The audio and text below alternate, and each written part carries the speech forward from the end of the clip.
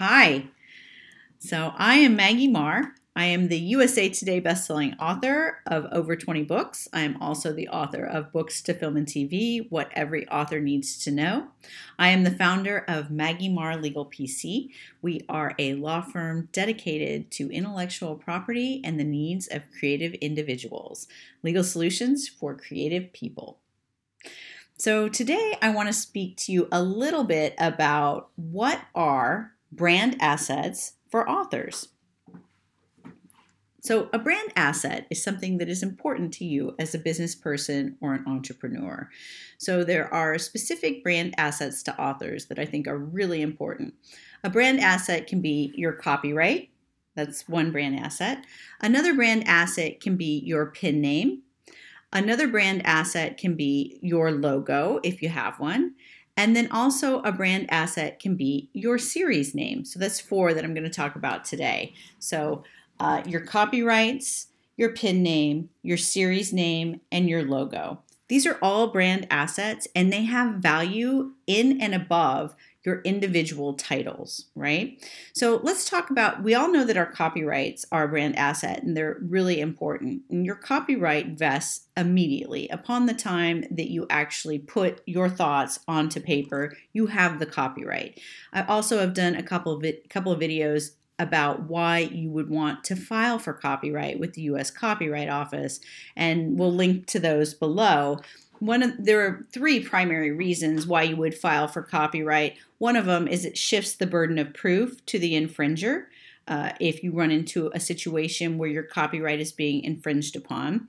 The second one is that it gives you or provides you statutory damages if you get into a situation where you have to litigate it.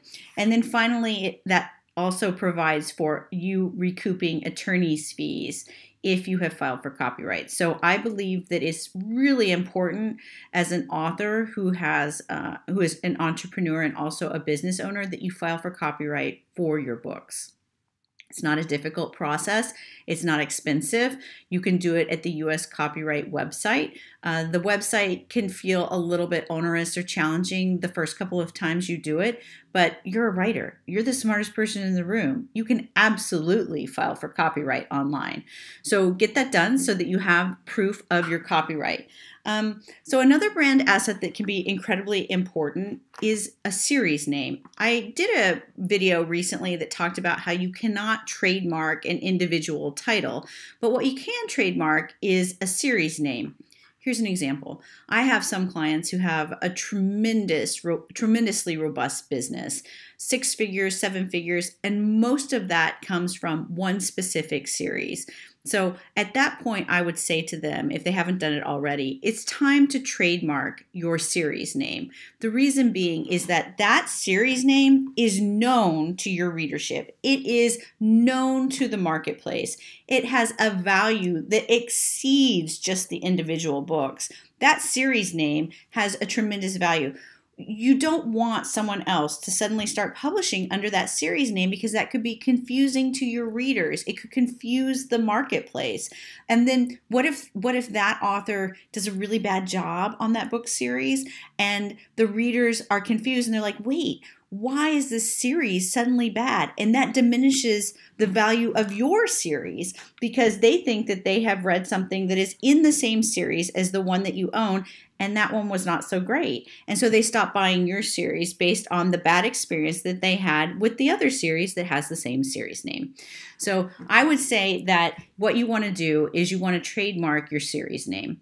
This leads me to another point that I'll do in another video, but if you're considering doing a new series, you might want to run a trademark search to see if that series name is available. This is something that businesses do all the time. They run brand searches before they title or name a new brand or a new line. They want to make sure that that's available. That name is available before they spend a lot of time, money, resources, and energy in that, because what if somebody's already trademarked it?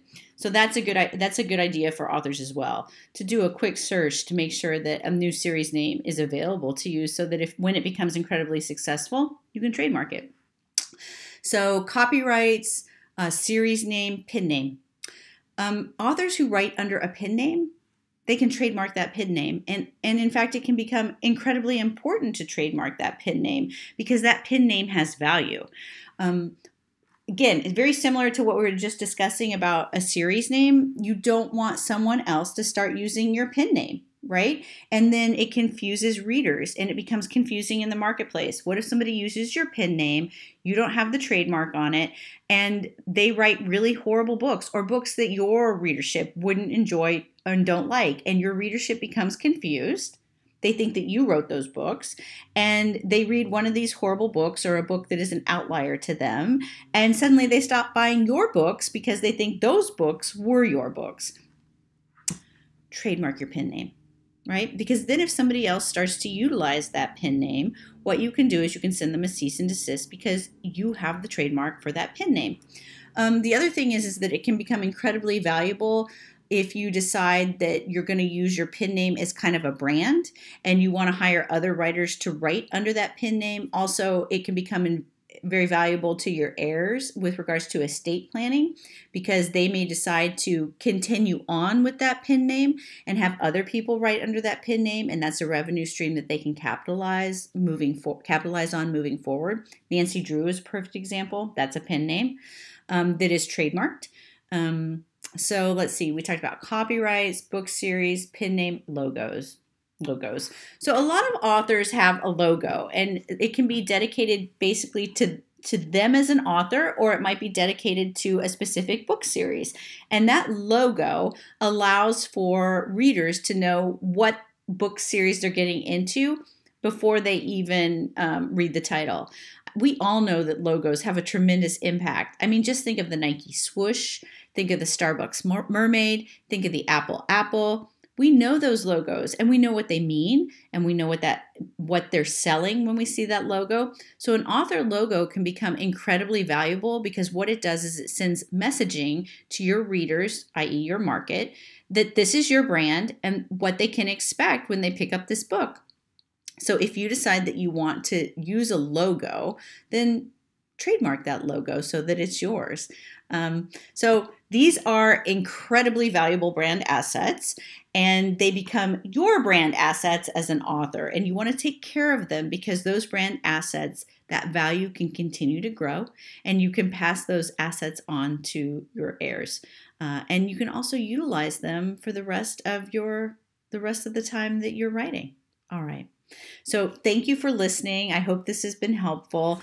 If you did find it helpful, be really excited if you would like the video. Please like it. And then also if you would please subscribe to my channel. I will continue to provide videos like this with regards to intellectual property, creativity, books to film, trademark, copyright, anything that has to do with intellectual property. All right, so thank you so much for listening to me today, and I hope you have a great day.